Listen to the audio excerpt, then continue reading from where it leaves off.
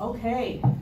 You know, I understand. My name is Ronnie O'Brien. I understand some people thought I was going yesterday morning. Some people thought I was going this morning, and I'm just so glad to be here to be able to present. I don't care if I'm last. Thank you so much. And Jean, I know you're my moderator, but remember, I'm your ride home. Just kidding. Okay. Just kidding. Just kidding. So because I am the last one, I might throw out some questions at you because I'm a teacher, right? So I want to make sure you're staying with me. I might throw some questions out there, keep you awake since I'm dead last here, okay? So this was the long title I wound up with. So Handcarts, the Archway, and the Mormon Trail along the Wood River in the late 1850s and 1860s in central Nebraska along the Wood River. I'm going to go over some of these things. At the end, I'm going to come back. I want to talk about 1847. First of all, before I even get started, I started trail research 36 years ago when I was 23, studying the Mormon Trail. And I'm not an LDS. I'm Irish Catholic. Okay. I met LDS people and started wonderful relationships with LDS people across the country 27 years ago, in 1995, when we were planning the 1997 150th. And I'm going to throw this in because this becomes important. I began a relationship with the Pawnee Nation 19 years ago, and that's been a very long and fruitful relationship that I will also be talking about because it ties in. Okay? You're going to tell them you were adopted by the Pawnee? No, I wasn't going to tell them that. But thanks. Thanks. Little corn sister. Okay, so just to tell you the things I did help plan the 150th anniversary of the Mormon Trail across central Nebraska. I wound up helping 4 communities with their celebrations: Grand Island, Wood River, Shelton, Gibbon, and then down at Dedmon too, just because I had done more research than anybody else, so I was able to help those communities in '97. Then when I went to the Archway, if you're familiar with the Archway over I-80 at Kearney, helped open that. I was there for almost 14 years before I went to teach. But one of the events that I put on there was the 150th anniversary of Handcart Pioneers. It was a national event. We had over 200 living history reenactors come from 12 different states. They were all direct descendants of Handcart Pioneers. It was incredible. It was amazing. So I'm just going to throw in some Squire Lamb quotes here. Squire Lamb ran a stage station near the Wood River crossing in central Nebraska. So, and they're not in any date order, just something that I thought would help at the time. He writes to his brother in January of 1864, "There will be a big immigration this spring. Some have started now. Very bad traveling, frost coming out of the ground." So this is January of 1864, and people are already coming down the trail. This becomes very important to my research and my story because my interest started with when I married into my husband's family, the O'Briens. They were part of the Irish Catholic settlement of Wood River in Nebraska. And right away, I met my husband's grandfather, and when we were even dating, and he started telling me about all the O'Brien history. He just knew everything about the O'Briens. But he would always wind up going to this story from 1864 at Wood River when a wagon train of 3 wagons, a Mormon wagon train came through in February of 1864, early February. And they had with them a little boy that was 9 years old, and he had a fever. And Ellen O'Brien, my husband's great-great-grandmother, Grandpa's grandma, took the little boy in. Now they said, we shouldn't come in. And she said, "No, it's cold out. You come in. I'm going to take care of that little boy." They brought him in. She put him on a buffalo blanket in front of the fire. She said, "You're going to go down a mile, and you're going to go to my sister Mary's house," because all these Irish relatives were all together in that settlement.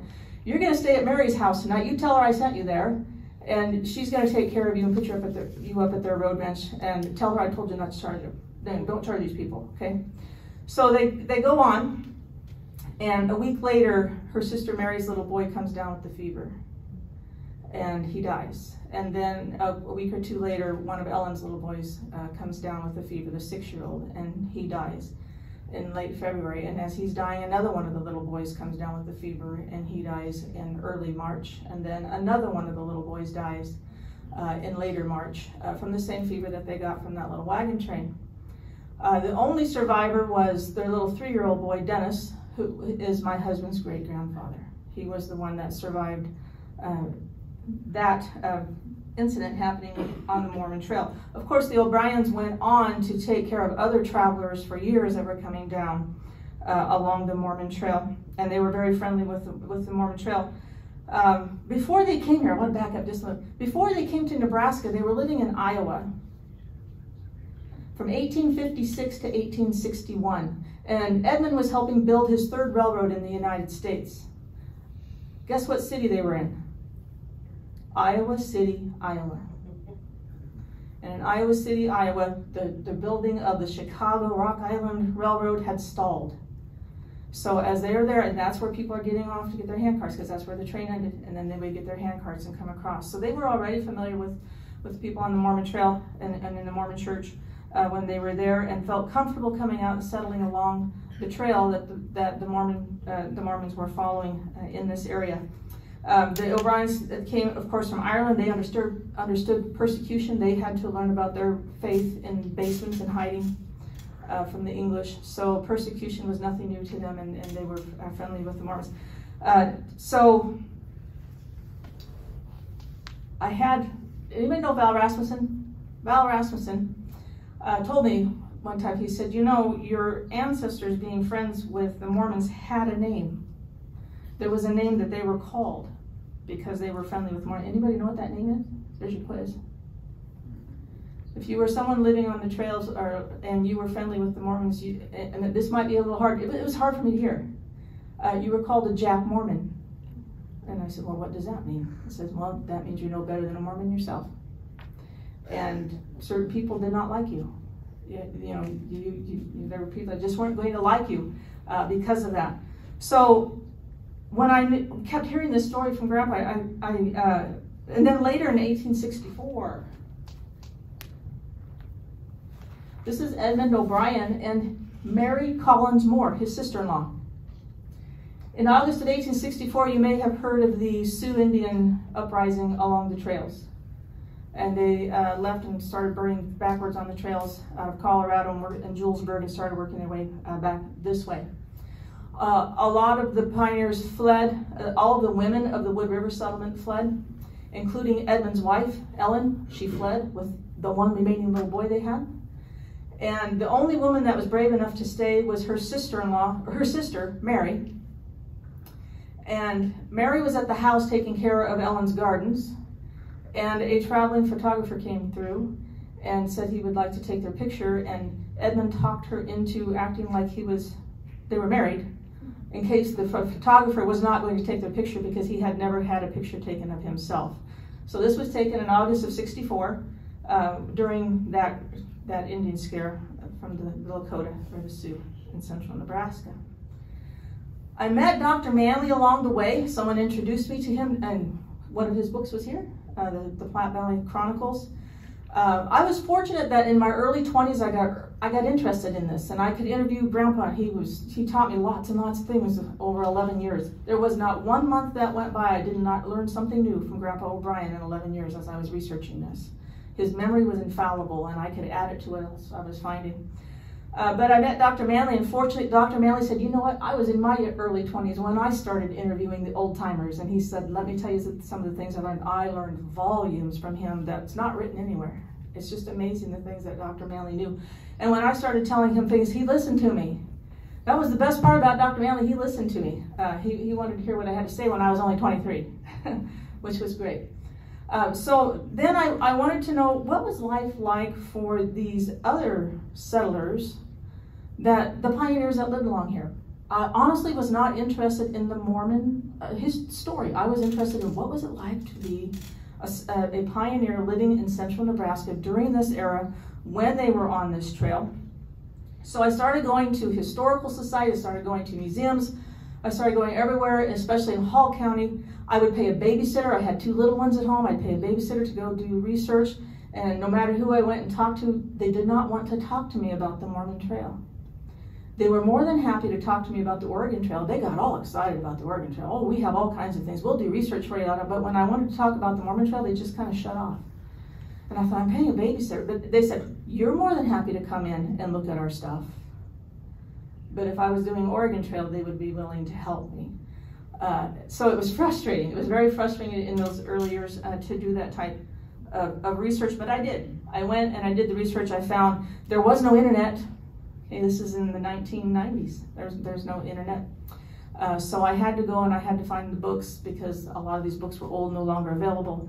And I started finding out a lot about different families. And then I started going down the trails. Oh, and then I found out about 4 settlements that were along the Grand Island, the largest landmark along the trails in central Nebraska. And the 4 settlements here before 1860, I made my own map. I went and found the map of the old Grand Island that somebody told me about, and I created my own map just to show that there were actually 4 settlements here in central Nebraska in the 1850s along the Mormon Trail. Grand Island was the first one in 57. That was a German settlement. Mendota was right at the Wood River crossing. So you could buy supplies when you crossed the river and you lost a lot of stuff. You could buy supplies right on the other side of Mendota.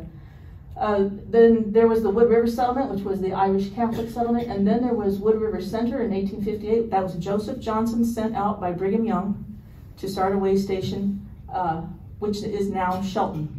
Okay, so I knew about those 4 settlements, started reading and finding more information about them. And then I thought, you know, I know the O'Brien stories, I know where they lived, and I know the trail went right there. I wonder if anybody else knows anything. So I just went down the road knocking on doors. And it was absolutely incredible because when I would knock on doors and tell people what I was looking for, a lot of these families still had their houses 4 generations later.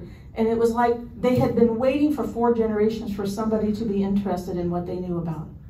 Nobody had ever asked what was out there. You wouldn't believe the receptions I got from these people as I went down the trail asking them if they knew anything. It was incredible to meet them. So then in 1995, I heard that this celebration, I read in the paper, I think. I saw a headline in the paper that the 150th was going to happen on the Mormon Trail, and they were going to have a meeting in Kearney. Am I doing okay? How am I doing? Okay. And I thought, I have to go there. I had 2 little kids in school. I had another one that was a year old. I took her, and the 2 of us went down to this meeting in Kearney. They were wanting to start a Mormon Trails Association for the 150th. I thought, I can actually talk to some real Mormons. That was my word at the time. I can actually talk to some real, because I couldn't go there. I couldn't go to Utah. I mean, I was tied down with my kids and you know, didn't have any way to do that. My husband wouldn't let me, I can tell you that one. He wouldn't let me make a trip like that if I was going to go somewhere. So I went and I met the most incredible people there. Gail Holmes was there, and Val Rasmussen, Carl Jones, all these amazing. Bill, you might have been there. Can't remember. But it was just absolutely amazing. And I went and I just wanted to learn. And there were maybe, I don't know, 12 of us there, 10, 12. And when I left, I was the new secretary of the Nebraska Mormon Trails Association. And I thought, my husband's going to kill me. So for the next, and amazingly, I met Gail Holmes right away. He was the first one there. So I kind of told him about it. He said, you're going to talk before we leave here. So he made me get up and give a presentation before we left. So it was pretty amazing. So for a year and a half, I put out a monthly newsletter for the celebration in 1997. But let me tell you, I learned a lot but because I had to put that newsletter out. So it was just wonderful, and I have just built so many wonderful relationships because of that. So the next slide, oh, we have another Squire Lamb. I'm going to throw in another Squire Lamb here. I just like some of his entries. So this one was written in May of 1863. There is no, and I like to do it so it looks like handwriting, even though it's hard to read because his handwriting is hard to read. There is no end to this spring migration. Times is good here. Everything brings cash. There has about 3,000 passed already, some with carts and wheelbarrows, and some afoot packing their provisions and blankets. The other day there was a drove of turkeys, geese, and hens passed that was equal the loads of colts toting to the mountains and loads of little pigs. So this is what they're seeing go by all of the time on the trail. In 1991, we live in Jackson Township, which is the same, this is the same township. So we're in the same township that the O'Briens were in. They put in the 911 emergency signs on all the roads. All the roads in the country got street signs. It was really weird. We have street signs out in the middle of the country. Well, no sooner did those street signs go up, and I realized that, and I go out driving down here like I do all the time, and all of a sudden I realized, hey, every time I take a turn almost, I see the old military road. So I started driving, and I thought, the old military road goes all the way between Shelton and Wood River. And I said, that has to be the trail. So I went and asked another historian, local historian, and she said, oh yeah, you know, by the time they came out and surveyed to make everything north and south in the 1860s, whenever they did it, there were so many people living along the Mormon Trail already, so many settlers here, that they had to leave that road. They had to leave it at the same angle as the trail. You can see they straightened it out at the end of each mile to meet up with the grid system. But you can actually, from 1 mile north of Highway 30, from Wood River to Shelton, you can drive the actual Mormon Trail. You can follow that trail. Oh, another interesting thing about the Mormon Trail, everywhere I went and I talked to the historians and I talked to the local historians, they said, it's not the Mormon Trail. It's the California Trail, it's the Overland Trail, it's not the Mormon Trail. Every single descendant that I talked to from the settlers that lived along there, oh, it's the Mormon Trail, it's nothing else. So the settlers called it the Mormon Trail that lived along it, but it was like the name was, you know, we don't use that name, don't use that name, you know. Okay, so in a way, as I was going through this research, I was starting to almost get a sense of what it might feel like to be a Mormon and the reception they might have been getting in places as they were going along the trail, because I was getting that kind of a reception 5 generations later, 4 or 5 generations, just asking about it. It was, and you know, I'm not sensitive. I mean, it took quite a few times where I was like, man, this just keeps happening. So this is the map that Carl Jones, LDS map maker, made once I met them in 1995. This was the 25 in an 11-mile stretch, and it went beyond Shelton toward Gibbon. 25 different Mormon Trail sites were there. I don't like to say I found them because they were there all along. Nobody was looking. Okay, so you can go online and find this too. I think it's under woodriverne.com. You can still find this map, and it's a printable map that you can download. But on these 25 sites, there's a massacre site. There's an original bridge crossing across the Wood River. There are 2 Ezra Meeker stone markers when Ezra Meeker came back and Hall County marked where the original trail went across the county. There's 1 log house from the 1870s, 5 road ranches, 7 settlers without road ranches, 1 Pawnee Indian camp, 1 store, 1 blacksmith shop, a swale, the Mormon way station that Joseph Johnson had. Joseph Johnson's well depression was still there where all of the animals drank. The depression was still right there in the bricks of Main Street. They could never get it to go away. And the Huntsman's Echo newspapers are still there, the first newspaper west of the Missouri River in Nebraska that Joseph Johnson had. Of those 7 families that did not have road ranches, 4 of them were families that had gone all the way to Utah and came back to stay with Johnson because they did not like polygamy. Let me tell you, these families are still there. The Nutters, have you heard the name Nutter? Yep. Yeah, okay. It's kind of cool that the Nutters are becoming famous. The Nutters were there, the Olivers, huge families. Actually, about 10 years ago, an Oliver married a Nutter, and their kids are going to be related to almost everybody in 2 counties. So the Olivers, the Nutters, the Lacey's, the Dugdales all came back to stay. Joseph Johnson himself left in '62 because he got tired of people not liking polygamy. So, but interesting. So still, these families are there. They're big families. And in 1995, after we had that first meeting, Val Rasmussen and some of the others said, you know, you need to give a talk. Have you met these families? I said, oh no, we're not from here. We moved to this area. But we're back in the O'Brien area, and they said, well, you should give a talk in the Shelton Library, and we'll come. I said, oh, no, I don't want to stand in front of a bunch of people and tell them their own family history. That just seems strange. They already know their family history. They said, well, I think you should do it, and you should promote the fact that this celebration is going on. I thought, okay. So I went and I gave this talk at the library, and I said, there aren't going to be 10 people there. That library was so packed. They were smacked up against the walls all around the entire building, and I thought, oh, are they here because they want to know what I get wrong? Yeah. You know? But when that was over, it was just like I had gone knocking on the doors. They were so excited that somebody was actually interested in their family history and their story, and it wasn't something people shouldn't talk about. It was wonderful.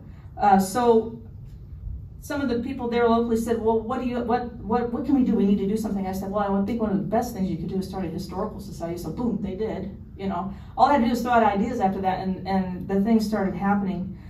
But one of the neat things about this is, as I was researching and as I would find out another thing, then pretty soon things would start piecing together. And you know, if you want to go out and do research, 23-year-olds, right? One piece of information doesn't mean much, but 100 pieces put together start to tell a story, really start to bring things together. So it took me 11 years, me and Grandpa O'Brien, 11 years. And by the way, Grandpa O'Brien actually knew his grandparents that settled here. He was a teenager when he was still living with them in the Wood River area part of the years. So, I mean, he really knew the stories well. His memory was infallible. How am I doing? Got done. Okay. Let me just let the slides take me through then. This was downtown, the things that were downtown from that map that he made. This was pictures of, in 1997, from Wood River to Shelton, we did a walk and we had the ribbons on stakes to represent the 6,000 people that died. If you went on that, you might remember that. That turned out to be really memorable, and that was just one of the things that I wanted to do. I thought that would be meaningful. Then that's from the Handcart Pioneers, once again, 2006. So why am I doing it? Now you understand maybe why I want to put these events on. You know, at the time I thought maybe people thought, well, they're doing this 150th anniversary in Kearney, Nebraska because they want to make money. That had nothing to do with it. Wanted to honor the history that had happened and the people that were in the trail in this area. Squire Lamb. August 1862, the immigration has passed for this season. The last train, the 26th of August, the largest immigration for one season yet. It requires a pass to travel west. Speaking of travel, I must say that you would be surprised to see the ways of travel. Large trains of carts with one ox on a cart. Some wagons with 8 yoke, horse teams, mule teams, sail wagons goes by wind, and steam wagons and hand carts and wheelbarrows. So wags the tide of life. So I went on, we have the internet now. Did you know that? I went on last week and I looked up anything to do with 1847, and here I find that in 1847, some of the Brigham Young sent some people to stay with the Pawnee.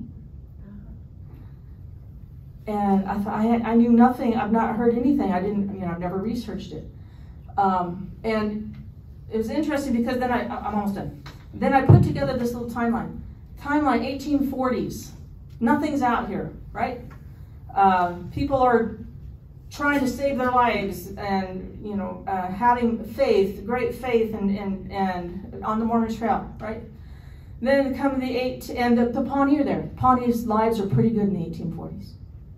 The Sioux are starting to come into their area, but it's pretty good. Then we get into the 1850s. Nebraska becomes a territory.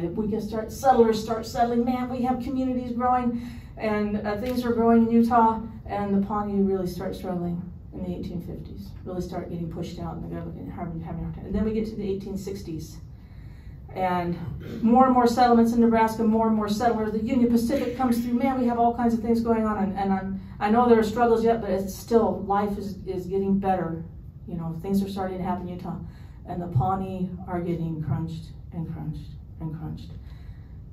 And they eventually leave.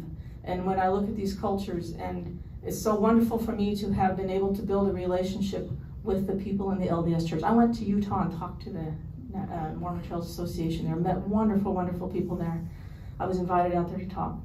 And have grown these wonderful relationships. Feel like I'm a Jack Mormon. I'm proud of it. It's wonderful. And then I built this relationship with the Pawnee, and yes, adopted into the Pawnee tribe. First female in history to be adopted into the Pawnee tribe, since she's going to go there in 2018. And still working with them, and I have people in this room who are helping work with them. The Pawnee are gone. The Pawnee were removed, helped removed, and they're down in Oklahoma. I've been talking to my friends at the Pawnee. I know lots of Pawnee. They're coming next week, a whole bunch of them. And I said, what do you know about your history with the Mormon church, with the Mormon Trail and Mormon church? And I was talking to my corn sister, and she said, I don't know, let me ask my brother. He's the historian for the tribe. They're oral historian. Sorry, on your ride home.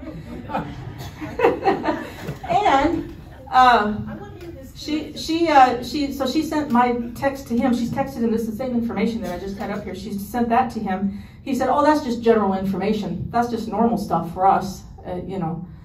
But he came back and he said, have her talk to Kelly. And I said, and so she texted me, I said, who's Kelly? Here's her phone number. Talk to Kelly. Call Kelly. She's a relative of them. Kelly is Pawnee, and Kelly is LDS. I've never heard of Kelly before. I said, Kelly, would you like to know some LDS? She said, I've been waiting to talk to you for years. And I said, have the Pawnee and the LDS people ever done anything? I mean, she said, we were the first tribe that the Mormons met. We were the first ones, and there was all this history, and I know all this stuff. I said, would you like to give a talk somewhere? And she said, would I ever? I said, well, I'll just throw it out there. See if somebody's willing to let you have a talk. It'd be neat if it was during the 175th anniversary too. You know, to just, you know, the Pawnee helped everybody. They helped all of us, and they suffered the most. They really suffered the most. So I just think that would be cool. And I'm done. Okay.